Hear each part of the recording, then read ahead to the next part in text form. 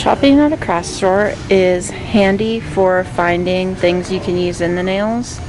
Like here's some foil, some flex, some glitter.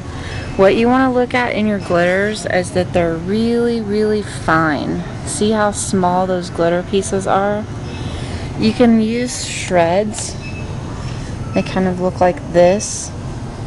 Something that you're looking for when you're looking at your colors is maybe that it's solid colored. You want to see how when I go across these you can see a green tint to all of them. Those are iridescents. You want to be careful when you're purchasing iridescents because sometimes they overpower as green. Here are little micro beads. Some of these shapes would be okay for trapping in enhancements, but you want to be careful with like polishes and shellac because they're difficult to lay flat to the nail. Another thing that you can do is not only find things to place in the nails, but also find inspiration. Like I'm looking at some of these crafting papers. This would be really fun. Here's some snowflake ideas. Here's some animal print.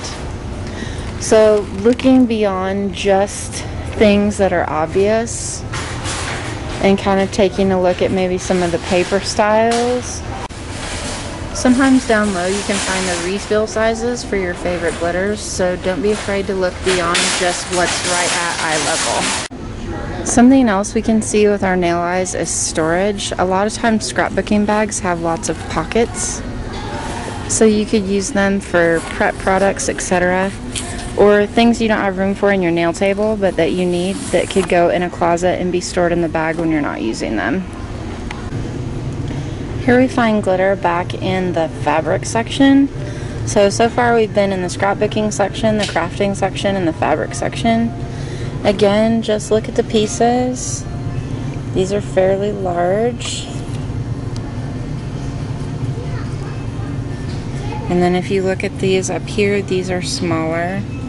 So just look around at all the different sections and you find different colors, different types of colors, different random brands, and what you're looking for is the size.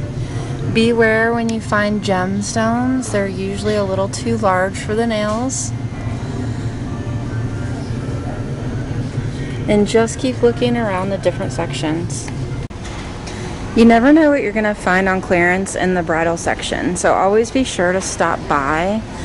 In the section on clearance today, they've got some cute organza bags, some little pillow boxes, and these are all random things that you could use in the salon for maybe different prizes, different retail things. You can stash them away until Christmas.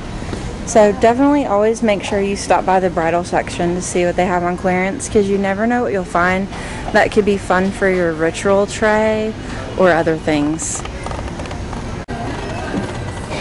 Here's some sheets of transfer foil. So that's one of the things that you can use is transfer foil.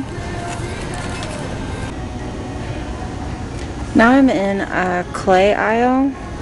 So this is where you would find lots of clay at the craft store. And here are some transfer foils. These come with different types of sheets in the container.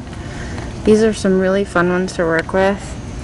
It's Lisa, however you say that last name. And they're called crafting foils. Another option that you have back here are some small glitters.